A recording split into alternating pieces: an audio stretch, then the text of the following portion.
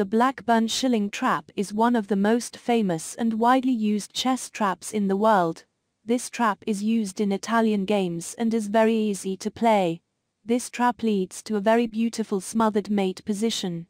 Here white starts the game with e4, black plays e5, now white knight f3, black knight c6, bishop to c4.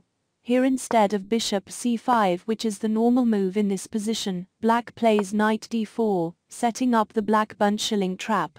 Here black offer a free pawn if white captures it, which is a bad move. Now black can play queen g5, attacking both knight and pawn on g2. Here white can play knight cut f7, giving a fork to black queen and rook. Now black plays queen cut g2, here white need to save his rook. Here the only move is rook f1. Now black play queen cut e4 check. Here black needs to save his king. Here if he plays queen e2, we can simply capture the white queen using knight. Here if white plays bishop e2, here comes the smothered mate knight f3 checkmate.